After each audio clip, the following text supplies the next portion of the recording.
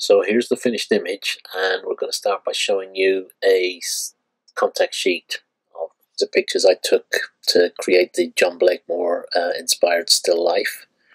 As you can see from the file numbers, I went without deleting anything, changing anything. You're seeing the complete set of 12 images bookended by the change in pictures, and now we'll switch back to the develop module and take you through my thought processes for each image as I changed it. The first image I laid out on just a piece of large grey card. Lights coming in from the left, as you can see the picture, and all of these objects are just things from my garden. So this struck me as, once taken, struck me as very contrived, particularly the stones and the twig in the middle. So I moved on to the next image, and we've slightly tightened the crop. We've got rid of the twig off the bottom, and some of you might notice we've added an actual reflector on the right hand side to bounce some light back in, but still feels very, very contrived and not cohesive enough. So we moved on to the next image, and I've tightened everything up. I've gotten rid of the stones from the middle. You can see that I've still used two on the outside, and I've made a bigger feature of the actual fallen petals from the tulip, make it nestle the skull much more so. So I'm beginning to sort of start feeling like this is getting towards the image that I had in my head. So I went out to the garden and cut off this sort of very mature yellow parrot tulip, placed it, because this is a flat lay, just placed it down on the edge of the piece of crockery found at the bottom of the garden. And obviously the exposure's gone up a little bit, probably because it was set at an exposure, and it got a little bit lighter in the room as the proceedings went on. So I've opened it out a little bit as well, and again I'm liking that, but it's not what I've really envisaged. It's now a little bit too sort of square and compact. So again, a couple of just little tweaks. You might notice that I've moved a few of the petals around at the top of the tulip. Just felt that was a little bit better as I looked down on it. This frame, I added back in two of the stones just to sort of try and fill that bottom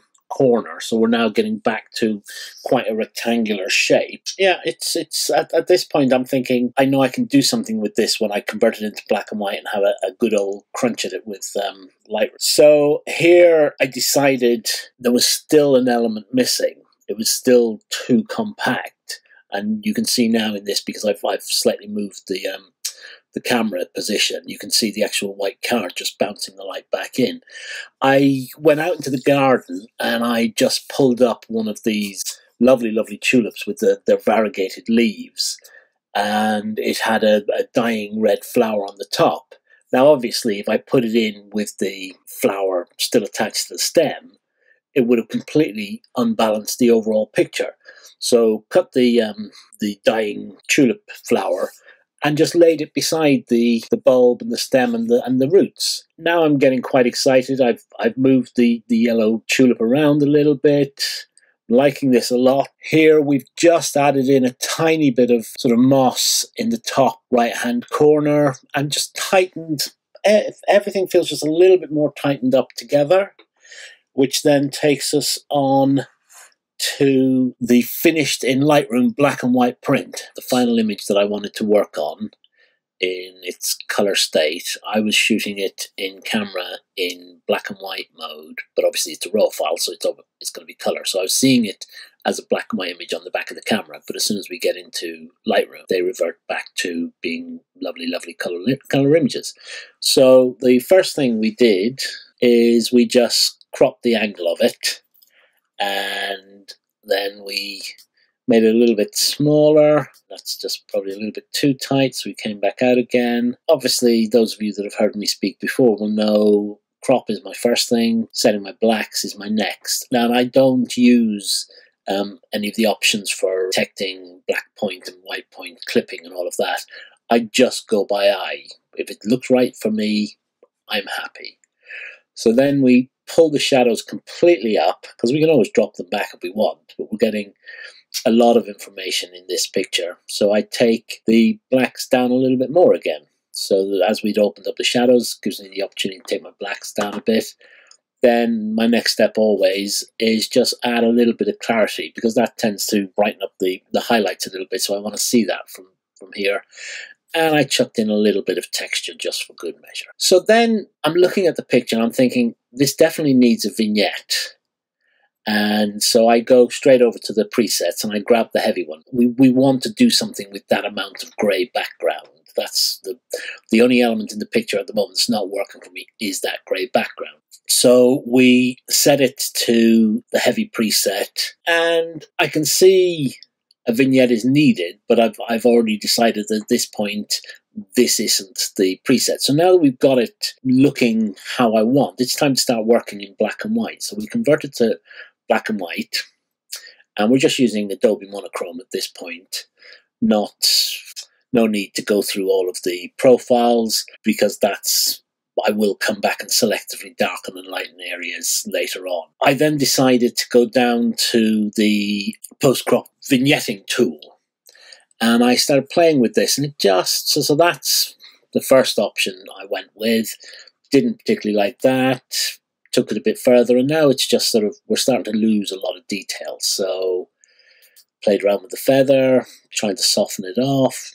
Still not doing anything for me. It's actually starting to look a bit harsh. And I don't generally use that tool, so you can see I'm playing around here and I'm discarding ideas as I go through them. So we've brought back a little bit of the detail in the outer edges, but it's just not right. So I just got rid of it. Tried that one, and suddenly it's just gone that mushy sort of matte effect some people really, really like. I don't understand it, but I don't use it. So I reset those completely. And I decided I was going to have to build my own vignette. And in this instance, it's going to be made up of graduated filters. So if any of you can see in there, we've got a couple of highlights popping out at us. So we're going to try and calm those back down. So we've taken highlights and whites out. Take the highlights down a little bit further. And at this point, we're going to see, let's just see what dehaze does. And with a little bit of dehaze, it's adding a nice bit of grunge. So I'm going to add a graduated filter from the side here. Obviously, it's using its old settings, which were increase the exposure. So we update the exposure, taking it down a bit further, and then increasing the size of the filter. Now suddenly the light from the left is balancing a lot better with the light from the right. I'm going to have to probably sort out something in the bottom right hand corner at some point. So hey, there we go. We're adding one in the bottom right hand corner. So start adjusting the exposure till we start getting something right. And we quite like that. So now we're going to add another graduated filter from the top. So can you see how that's building up a nice vignette around the picture? We might need to come in here, haven't decided yet. So I'm going to give it a little bit more clarity and texture, because this is the kind of picture, how I see it, can take an awful lot of clarity and texture. So then we go back, and I decide at this point I've gone just a little bit too tight on the crop. So I've just opened it out a little bit. And now, as a result, I've decided, so we've done graduated filters in from the corners. This time I've added just a little one in from the sides. And we've taken a little bit of the highlight detail out. And it's just making, particularly this tulip down here, an awful lot nicer. So we're playing a little bit with the hue and saturation, because we've gone into the split toning at this point, just to give it see what sort of a color we can get. One of my students misheard one of my other students' recommendation for split toning, which was 5319, 5319, which, thanks Neil, is quite a nice color. But when we saw the 53, 53, 19, 19, we quite liked that as well. So I've gone and put that one in there. And then I've played a little bit with the balance. So we've gone from the yellowish to a slightly more creamy one. And then I took the overall exposure down. And that's where we end up with our edits in Lightroom. I didn't do any spot healing because there's lots of grungy dirt lying on the card, which I'm not bothered by, because I'm in the next process when we go into Photoshop, I'm going to make the overall feel of the picture a lot different than it is now. Waiting for Photoshop to open, and I've also loaded in my texture from some textures that I just downloaded free from the internet. Pretty much lots of textures would have done for this. I just chose one and went with it. It's not something I do an awful lot of, and I don't know everything there is to know about blending modes, but I'll go through a few here now just so you can see what's going on, and we'll get to a finished picture. So I'm going to turn the texture on. So because here in Photoshop, when you have layers, the top layer is the most visible, and if your blending mode is set to normal, then that's what you see.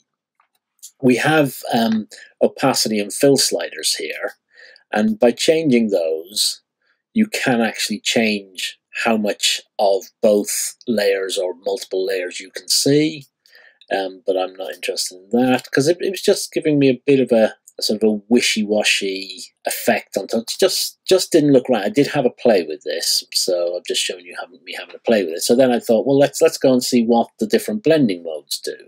And there are lots of books and lots of tutorials out on the internet about the blending modes here. So if you really want to get deep into it, go and have a search down that rabbit hole. But I'm just going to go quickly through each one because we'll see a preview of them as we go through. So dissolve has done nothing. Darken gives us that effect. Multiply gives us that effect. Now, multiply is probably not bad because then using the opacity and fill, we can decrease the overall effect of it. But I'm nothing if not lazy, so I want to see if any of these give me an effect straight off the bat. So multiply is the one that's coming closest at this point. So now this, I see this color burn and I'm thinking, ooh, for other images that I might be working on, I like what that's doing to certain parts of this picture. So I'll keep that in the back of my head. Linear burn just is more of color burn and useless to us here.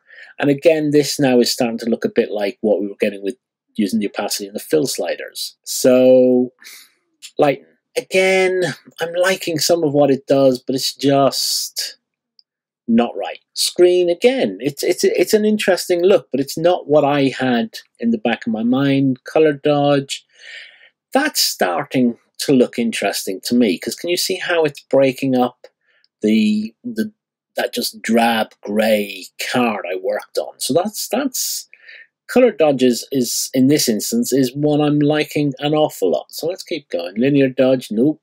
Lighter color, no. But again, there are things I can see here that I might come back to at a later stage with a different picture. So we go with overlay, and I don't know what's overlay is one that I've used in the past for other things, and I'm just curious as to why I'm getting some sort of color cast in certain areas in this. So that's not right either. And then we go to soft light, and suddenly I'm thinking, actually that looks pretty nice. So let's hold on to the idea of soft light. Hard light, no. It's introducing something to the picture that I don't like. Vivid light, again, vivid light. I'm thinking, I will come back to that at a later stage because I can take elements of this. Like, picture that skull ripped out of that picture now with that effect on top, and maybe softened off a bit. Be good. Linear light, nah. Pin light. Difference, now we start just getting into maths, and it's just not liking these at all. So let's go back up to soft light. So there's soft light, and that's pretty much it.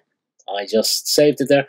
And obviously the thing, when you edit in from Lightroom, so it opens up in Photoshop, so long as you close it down from here and click save, it will now transport it back into Lightroom so that you don't have to be finding it and re-importing it.